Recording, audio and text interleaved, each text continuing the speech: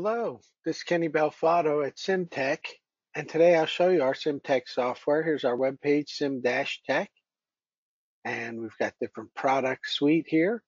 We're going to show you the router SIM with Auto Nest and Advanced Nest, and also the solid SIM program to work right from your 3D assembly. So let's take a look at the assembly.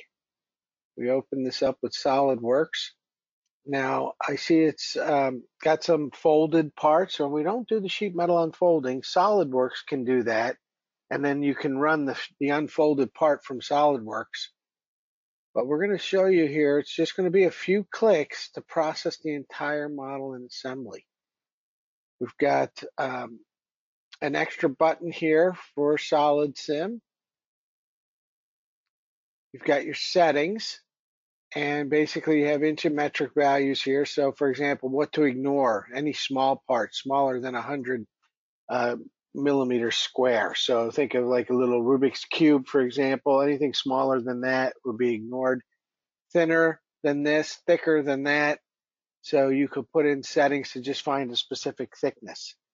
And what this will do is this will output drawings or DXFs or both with geometry on different layers. So these are the different objects that are found, and you could put the layer names you choose and the colors you choose. It's a very simple, fast and easy process. So let's take a look at what happens. First off, on your parts, we're going to pick up the part names. Let's see. So you got your name of your parts here. And we're going to pick up the material names from those as well. So you've got your part names, you got material names, and you could also put in part properties. Let's see there. I'll expand this, and I think you had some materials in here. So I'm just not that familiar with SolidWorks to show you those different configurations and properties. But you have your part names, you got your materials, and you've got your label information that you could put in there. So in SolidWorks, you did you put a part name on here, you put a material name on here, and we're going to pick all that up and cut and nest in just a few clicks. So if you know how to use SolidWorks better than me, you'll be able to see where the material is, and you'll be able to put whatever material name you like on there. So you got your name, your material, your quantity. All comes from SolidWorks. And then, like I said, you can right click and go to properties and put in label fields because a lot of parts are going to look similar. You want to put labels on there. So here's the steps. We've got the part open. You saw me open it. I picked Solid Sim Connect, and this does the automatic feature recognition. This will take a few seconds while it creates individual drawings or DXF files for each part with geometry on different layers. So it'll have intelligent layering information. Like I said, the folded stuff does not unfold unless you unfold it in SolidWorks. So you'd have to do the sheet metal unfolding in SolidWorks. Here it creates what's called the CSV file. That's our cut list. And it'll create this CSV. It's like an Excel spreadsheet. There's the part names. And if we look at the CSV file, this opens up in Excel. You've got the name of the part here. You've got the material here, and it added the thickness to the material automatically. So you modeled in metric, it stays in metric. If you switch the settings in SolidWorks to inch, it'll output an inch. You got your name, your material, your quantity. Then there's your minimum panel dimensions. That's the smallest sheet size you need to cut the part by itself. Then you'll also have the individual XYZ in these columns here. And if you did have label information, that would show up in these columns. Okay. And so there's all your information. Now, some parts did not have a material, so they just call it material 10. It just calls it a generic material name. If you didn't use a material in SolidWorks, we'll just call out a generic material name. All these other ones had a material name. And if you wanted to, you could say, okay, this should be the 10 material right here. You can just copy and paste that. And here's an 8. I could take that, copy and paste that here. And then here's a 6. We could take that one and put that there. So there I just modified the cut list. If there's any parts you don't want, right, you could just right click and delete those out of the cut list too. So I could save the cut list, close that. Then that was all done in one click. We got all the parts and their name, material, quantity. Then you could right click on the cut list and pick cut with router sim, and it'll begin making the toolpaths for you. Before I do that, I wanted to show you here that it leaves you the model, and the router sim works inside of AutoCAD, and we can include a full copy of AutoCAD with the software called CAM Companion.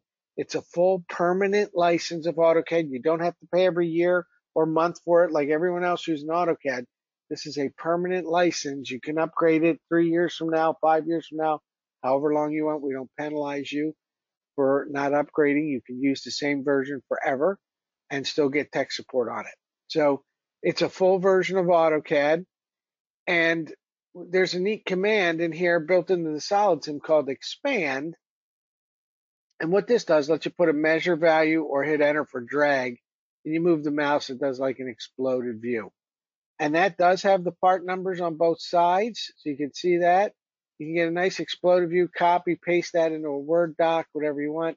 There's another button there that'll lay them flat, and that just takes one click, and you'll notice all the parts are long in their X direction. That's the default. You can control the direction of every part and which side faces up in case there was, say, countersinks on one side and pockets on the other.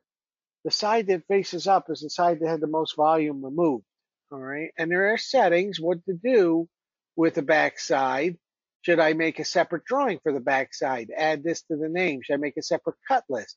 If not, we could do two-sided nesting where you do all your pocketing and countersinks on one side.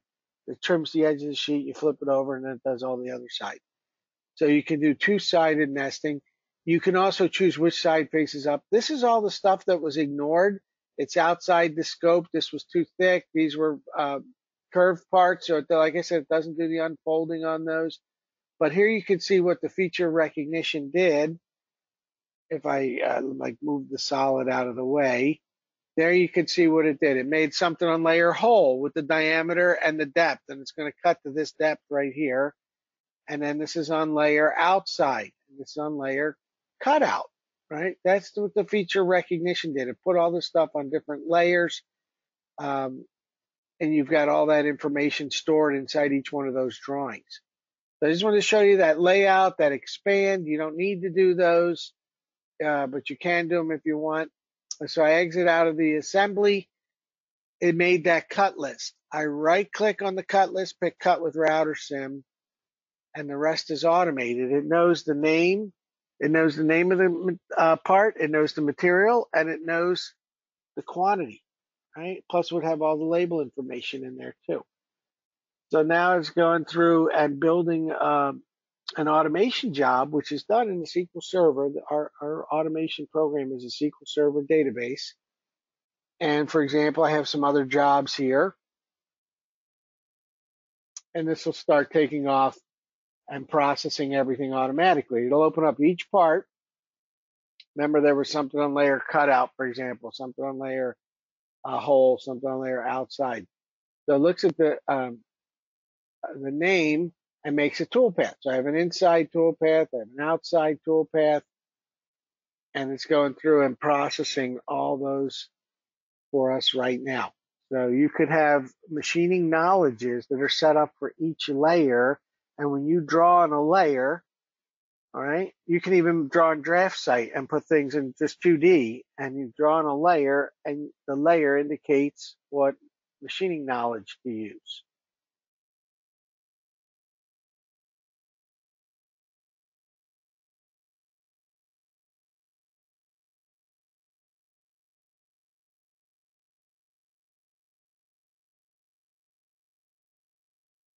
So there it's processing each one of these parts.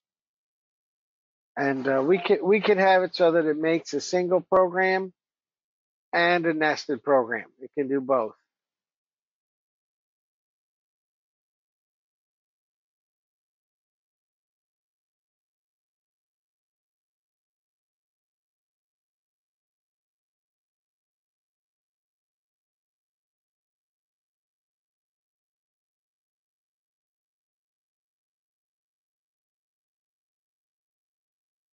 You see how there's a layer to knowledge association.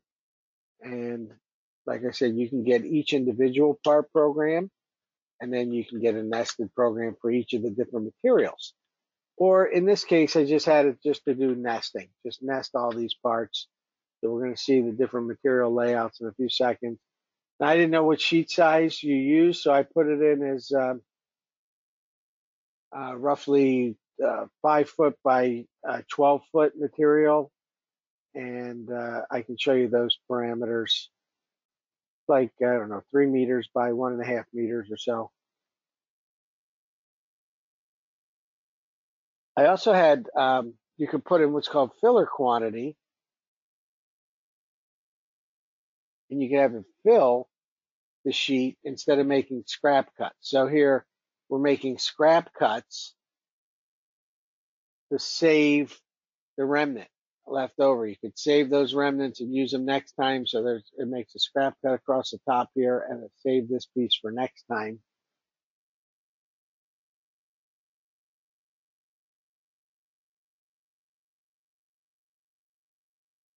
So there's where you might want to use filler parts. If you can make extras of the parts, you have any parts that you could use for to fill in the sheet, you could say basic quantity 0, filler quantity 100, and they'll put up to 100 parts on there if it can fit them. If not, you won't get any. So if there's any kind of standard parts you use. So these are each one of those different materials that it's nesting. And again, you get the scrap cut. You can choose which side goes first. So that's done. And the whole process took just a few minutes and just 2 clicks. Really focus on the number of clicks, because the clicks are the work with CAD/CAM. If two different CAD/CAM softwares can make a program for your router, one of them does it in 10 clicks, one of them does it in 2, right? It's going to save you time. There's the programs for each sheet. So we make standard NC code type files. We got post processors for any machine.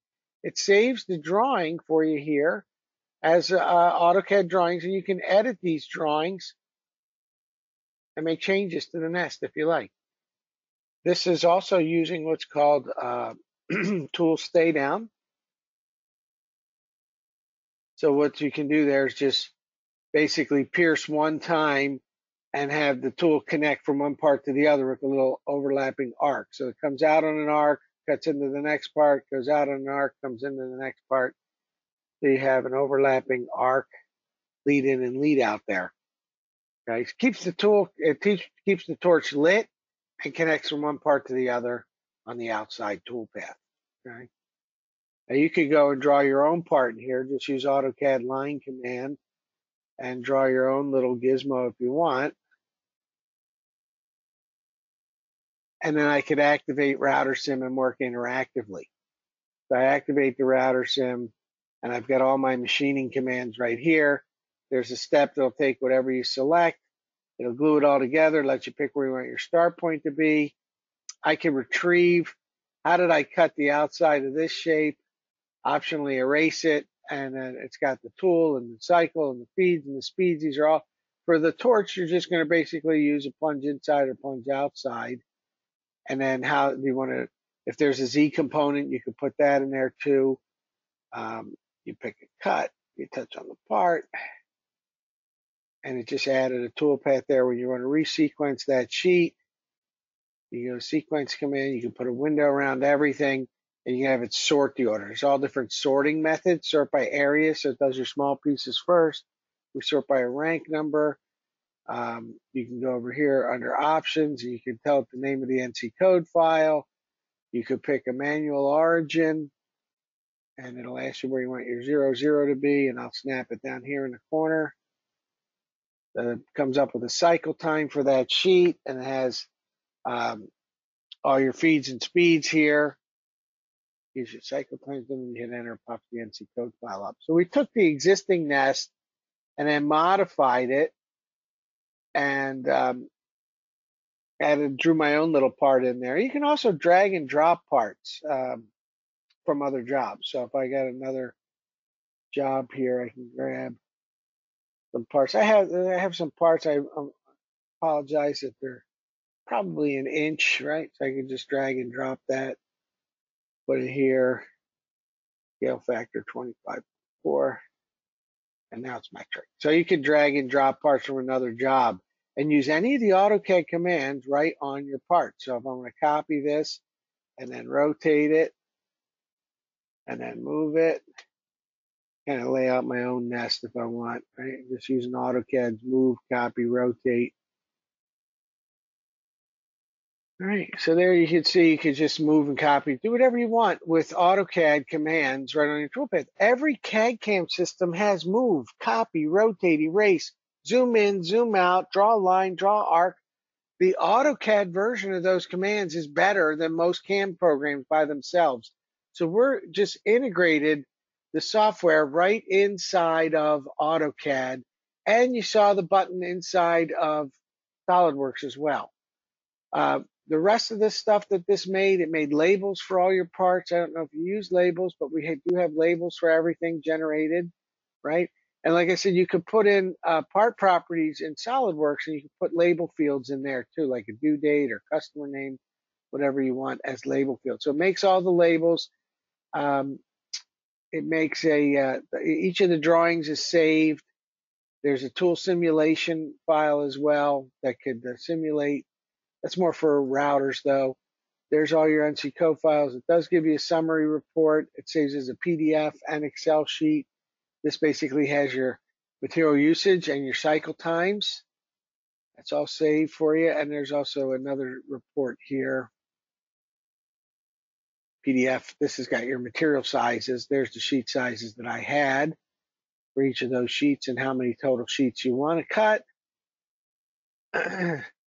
All this was saved for you automatically, cuts and nests the parts. That's the router sim, solid sim, cam companion, auto nest, and advanced nest because I used the tool stay down. Thanks so much for taking a look.